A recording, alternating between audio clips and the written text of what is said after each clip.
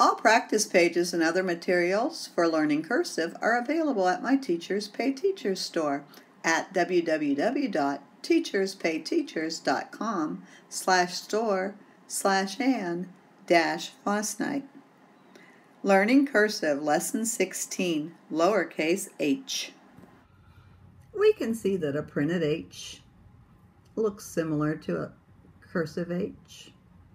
It had the connector that made a loop, and it has a connector at the end, and it's slanted, but hiding inside that letter, we can find the printed H. The next two-space undercurve letter is an H. An H is made with a beginning like an L, a tall undercurve that goes up to the headline, curves slightly back to the left, and has a slant line straight down.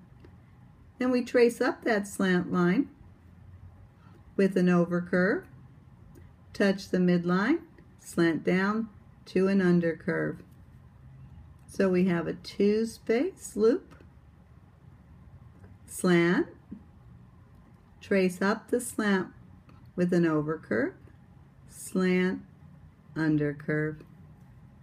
One more time, a two-space loop, a slant line down, trace up the slant line with an overcurve, slant, undercurve. We want to make sure when we're making these that we're touching the baseline and the headline, and that the overcurve touches the midline. As you prepare to do the lowercase h practice page, remember to have your desk nice and cleaned off, just your paper and your pencil. Have your paper turned properly, slanted towards the top of your desk. Make sure you're sitting up straight and that you've written your name neatly on the lines. We'll look at our model of our H over here. We see that it touches the baseline and the headline and the midline with the overcurve.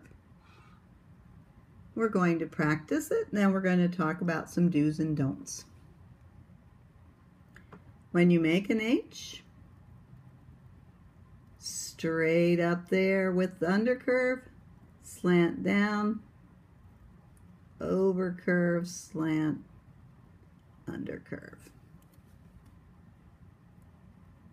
A slant up, over, straight line down, straight line back up and over, and a slant and an undercurve. Undercurve, loop over, slant down, trace up and over, slant down, undercurve.